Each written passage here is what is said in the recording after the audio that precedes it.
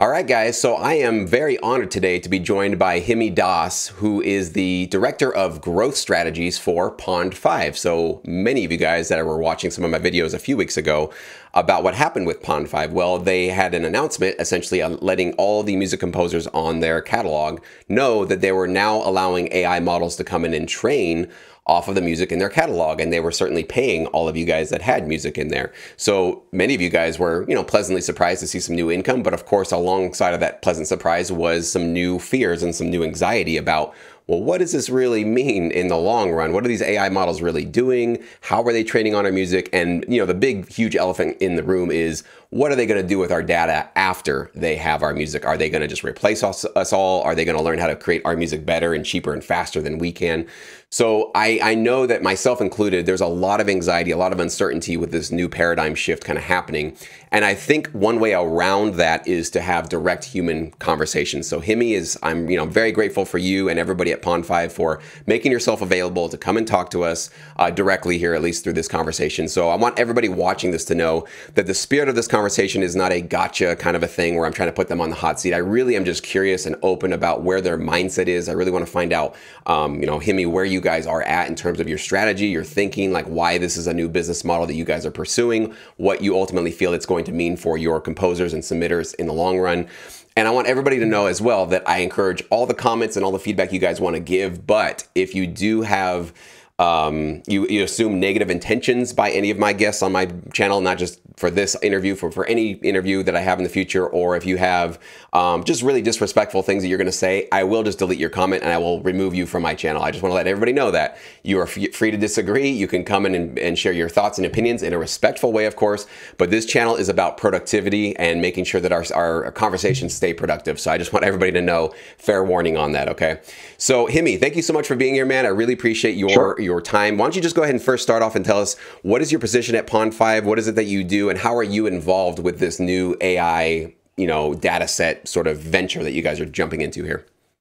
For sure. Sure. I think I'll start off by just saying, Jesse, thanks for opening up your platform to us as well. We can send out all the information we want, the contributor platform that we constantly update, et cetera. But it is nice, like you said, to have this direct human to human kind of conversation, be able to speak to your audience and your followers and really just have a conversation about all this stuff. So with that said, I'm the director of growth strategy here at Pond5. What I do is I try and think holistically about a lot of our functions together to kind of get them moving in the same positions or same directions together. So our marketing, our product, our engineering, a lot of those functions all kind of, be a partner to and help them just make sure that we're, again, moving along in the same direction. And so that strategy piece of it, a lot of what I do think about is, things that you said. When it comes to these new emerging technologies, when it comes to thinking about 1 year in the future, or even 5 years into the future, what's the direction we should all kind of be collectively moving towards? So that's why I'm so happy to kind of be on this platform and talk a little bit about how do we see AI, which is obviously something that's on a lot of people's mind right now. How do we really interact with that in the next couple of years?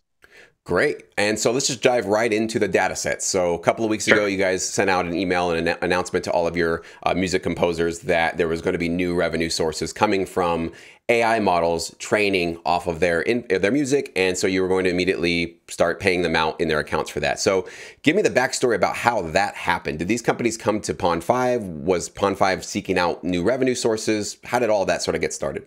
So the opportunity really came to us. If you've been looking at industry news over the past few months, you'll see that technology has really been taking off when it comes to AI. And also now that Pond5 is now part of that Shutterstock brand, since we were acquired back in 2022, Shutterstock's really been charting a path in this space. So knowing that combined Pond5, Shutterstock forms one of the biggest libraries for both audio and visual content, every major tech company in the world kind of knew us collectively and wanted to use our creative content to train those new technologies. And so they knew that we and Shutterstock had that quantity, we had that quality of content needed to do just that. So, it was a pretty natural fit in terms of how these opportunities really came about. They came to us and we were able to service them. So we're one of the only people that can really do this. So being a big player in this space made sense for us. And so we're excited to be a part of it. In terms of what they can do with the content, again, we view this as a really, an expansive way to think about new revenue streams. So again, not trying to interfere with our core business at all.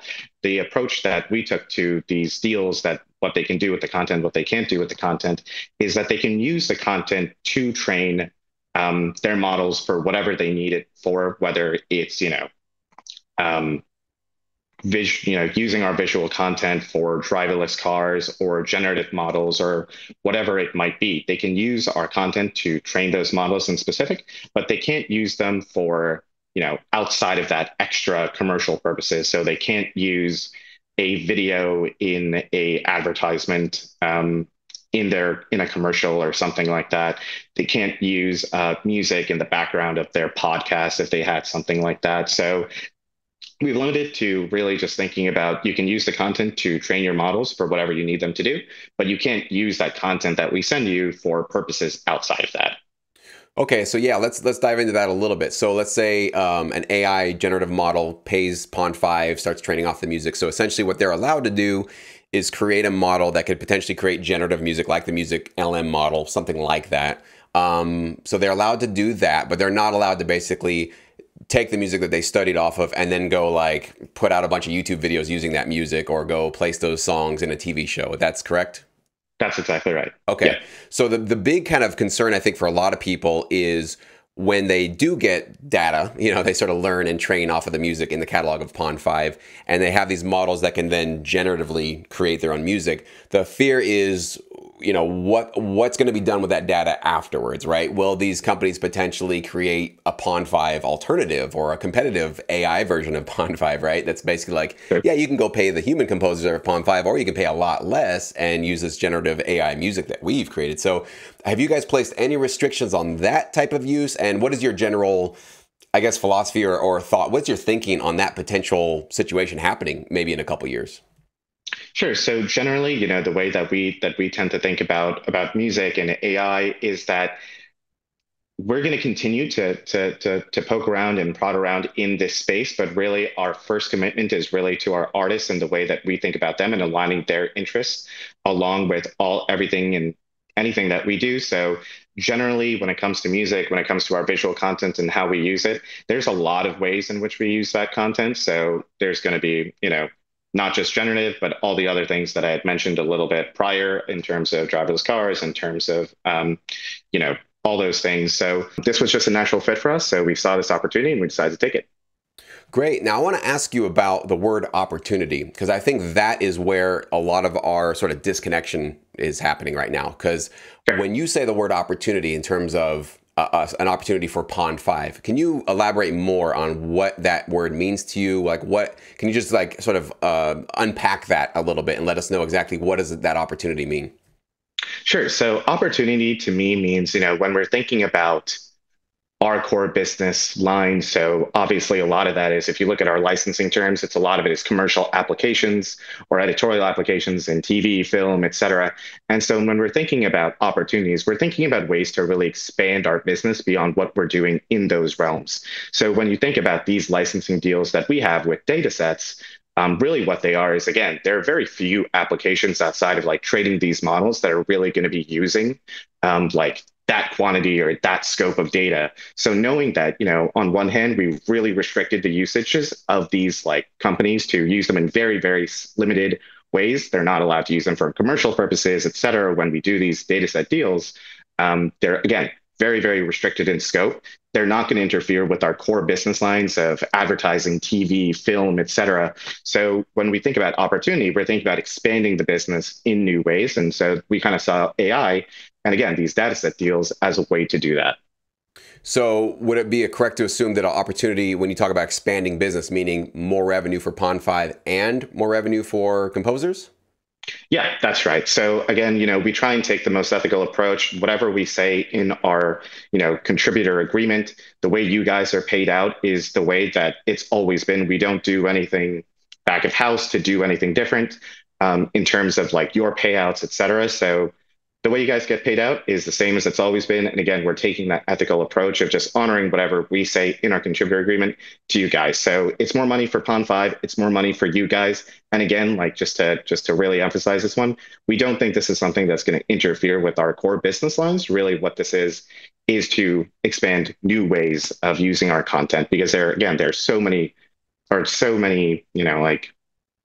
not a ton of ways to really use a whole library like that, except for these specific, purposes and training models. Because I think that was the biggest fear that a lot of us had was like, we all had this, potential, worst case scenario assumption that companies like Pond5 would be doing this to basically shell out a couple of dollars for their composers now, and then essentially partner with these AI companies later and replace their entire catalog with AI created music based on the data that it trained from composers. So can you just maybe just directly address that potential fear and concern? How do you guys respond to that?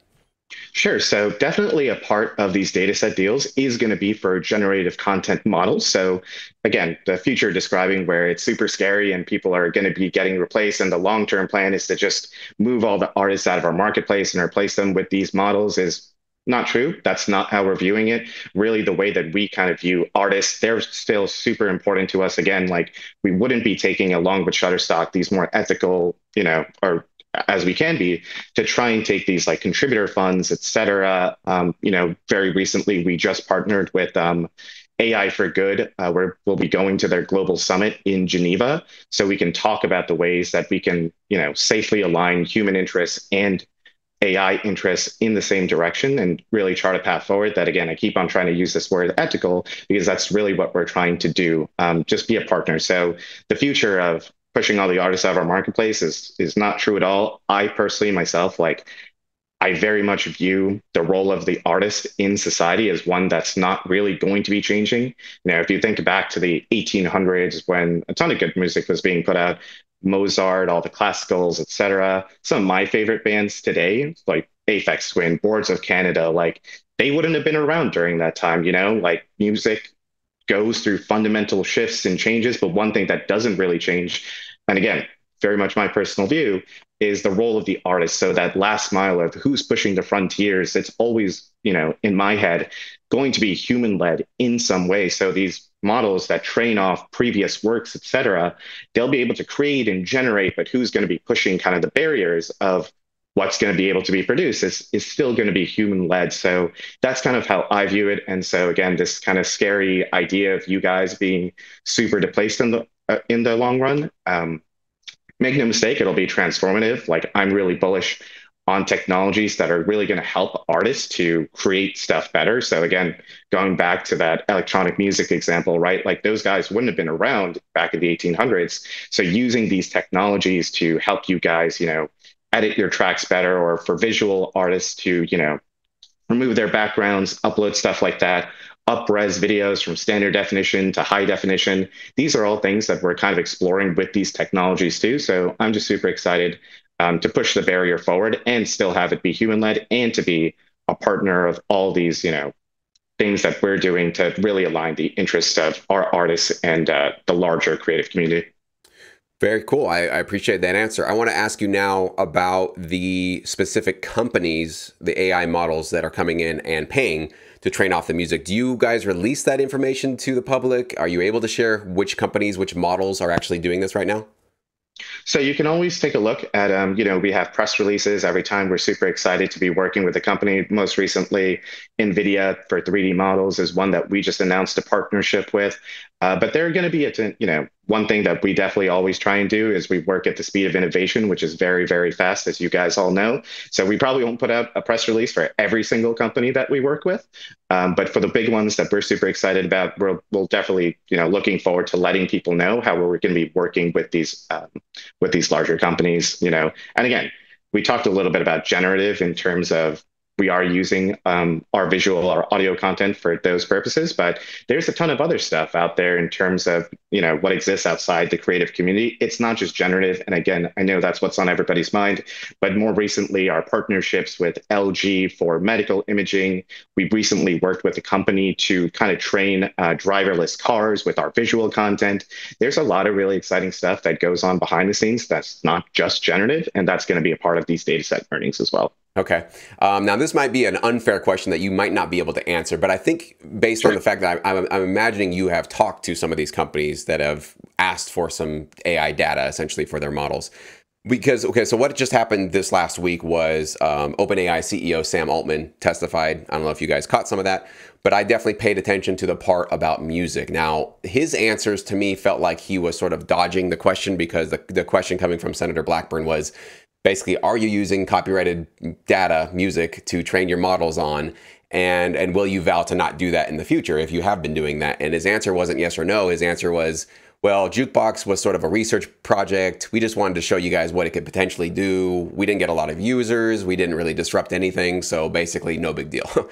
And that might all be true, but it also feels like a dodge, because it's like, but did you, right? Did you go to Spotify? Because I know there's a way you can basically go to Spotify and learn from basically the entire catalog there without asking for permission and without paying for it. It's definitely possible. So as you've talked to some of these AI companies and they're saying, okay, we're going to pay you, right? They're paying you guys money to do this. They only want to do it for research purposes. They're agreeing to not do it to release commercial projects. What are they doing? Like, why are they spending money to just see if something can be done? Is it just purely for the fun of it, the giggles of it, to see can we make music by text to music, input output kind of thing? Or, what is your conversation with these companies led you to believe, like, why are they investing in this kind of new technology? Sure. I mean, so the reason to kind of invest in these new technologies, like I said, whether it's in the creative industry or outside the creative industry, because again, a lot of these things are being used for outside of generative model purposes, is always to, do things in a way that haven't been done before, in a more efficient, more expedited way. That's what these models are supposed to do. These are what algorithms are supposed to do for us. They're supposed to expedite the ways in which we kind of create and facilitate processes. So no, I wouldn't say it's probably just for the fun of it. They are using it to advance whatever industry that they happen to be in, whether again, it's LG with their medical imaging, or whether it's a bunch of different companies with, training their cars to be driverless by detecting what does a human look like, what does it not look like, what do signs look like? What do they say? There's a whole bunch of reasons that you could want to use our visual and audio content for training those models. So the scope is really going to be varied. I will say it's probably not just for, for the giggles of it. It is to advance their industries, but the myriad of ways in which you could do that and use our content in so many different ways is probably one, half of it is like what's to come in the future, but it's also the really exciting part of it, right? Who knows whether, who can possibly predict 6 months ago all the ways that AI would be being used today? In 6 months, we'll probably see something else where there's a whole different, host of different ways in which AI is going to be used. A good follow-up question to that was that I think there was some pushback criticism I was hearing, was that the way that Pond5 released it was a sort of, hey, we're doing this already and you're getting paid. And now if you want to opt out, you can go ahead and opt out. But there wasn't a sort of initial kind of like buffer range in terms of, hey, we're going to start doing this in a couple of weeks. And if you don't want your music trained on AI models, you've got a couple, because that's what just happened with the Audio Jungle decision. They gave their members, I think, 2 or 3 weeks to essentially opt out. So I'm sure you guys have heard that from some of your members. How do you guys respond to that point of criticism that, there wasn't a little bit of a buffer range in terms of letting people decide, hey, before you just start training off my data, let me pull it out of there first? Yeah, sure. So, we're working at the speed of innovation. Like, again, these deals, et cetera, the way that they come about had just been skyrocketing kind of very, very fast. And so while we're one of the only players that can kind of approach this space, we're also not the only player that can keep up with this, with what they're asking for. So knowing that our artist community puts trust in us to make as much revenue for them as we can, again, we wanted to get ahead of this curve. We wanted to act fast. At the same time, we knew that some people wanted to kind of opt out at the same time, that was going to be a likely scenario. So in parallel with, while we're working on these deals, we were also working on the opt-out structure to make sure that you guys, whoever wanted to pull out, was going to be able to. But again, we act as, we act in good faith to really push our artist community forward to make as much money as we can. So like I explained before about how I think this is like a new expanding on top of what we already do business opportunity. That's why we acted as fast as we could to kind of make these deals. Okay, yep, fair enough. I totally get that. So let's finish up this one with a sort of long-term vision. What do you see, or what does Pond5 see in the next 2 to 5 years with AI generative models kind of becoming more and more, higher quality, being a little more impressive as time goes on? Obviously, Google Music LM just released their kind of experiment version of it, and some of it does great, some of it's not so great. I don't know if you've played around with it yet, Sure. but it's kind of interesting. What's the long-term vision, 2 to 5 years with Pond5? Where do you guys go with this new landscape kind of coming on board with us? Sure. So what I will say is I definitely see us again, we're partners with Shutterstock. We're getting a lot more ingrained in kind of the AI space as well. All of our teams are learning from their teams and so on and so forth. So as like Shutterstock is pathing this space forward, we're also going to be doing that at the same time, like in our DNA, in our core DNA. Has always been trying to be artist friendly at the same time. So we're going to try and keep those values, which we've done, and Shutterstock has actually been really great too with all those other things that I mentioned in terms of their contributor fund, in terms of how they're partnering with the UN for this AI for Good Global Summit. So we're going to be along on the ride for AI stuff. We're going to continue to do these data set deals in opportunities and in ways that we think make sense for us. So not just very, very short term, but very long term as well. These models need continuous input from you guys, from additional content that you guys make that's going to be pushing the envelopes. I think I mentioned a little bit earlier how, again, on a personal level, I really think that the people who are going to be pushing forward the music space, be creating new innovations, et cetera, are still going to be human-led in some way. So I don't view, AI really replacing humans. I view it as a transformative process where a lot of things in the past, the musician has changed a lot from the 1800s to today. In the same way, I think artists are going to be changing too, and we're really, excited to invest in new tools and new ways for, again, I think I mentioned this a little bit earlier, for you guys to really like expedite your processes in terms of how you make music, et cetera.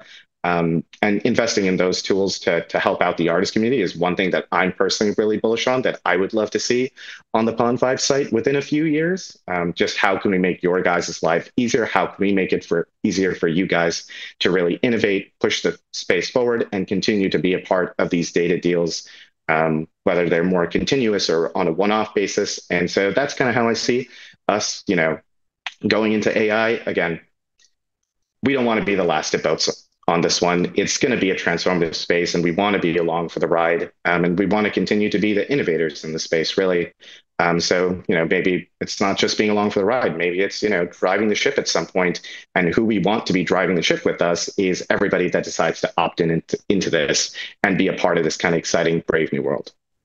Well, I appreciate that. And Himi, thank you so much for just taking the time. All of you guys at Pond5 for responding to my request to just do an interview. I think this is the kind of stuff that needs to happen, obviously, a lot more often, because I think it's just having these conversations around things, especially when it's such a scary topic like this. Sometimes just the one sheet with the text doesn't quite, sort of get into the nuances that we did in this conversation. I'm sure we'll hopefully have some more conversations down the road. I hope you guys are open to that, but just want to thank you guys for doing that, for just, coming on here and talking to us.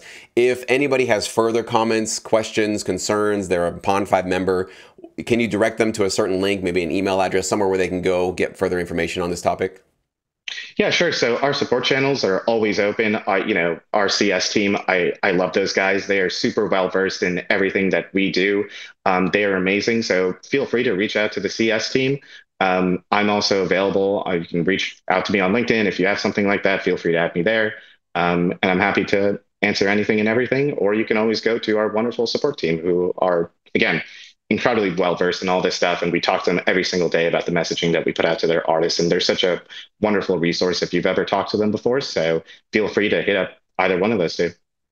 Awesome. Well, thanks again. Appreciate it. And again, remember, everybody, put your comments below. I definitely want to hear what you guys feel about this now when you get a little bit of a deeper dive. But again, I have to remind you, please keep it respectful. This is going to be a respectful, productive conversation. I certainly feel like it was. And we're going to definitely move forward now and kind of see where this technology grows and where it's going to go. So Himi, thank you so much, man. And we'll hopefully talk to you guys very soon. I wish you guys all the best with Pond5. Super excited to talk again, Jesse.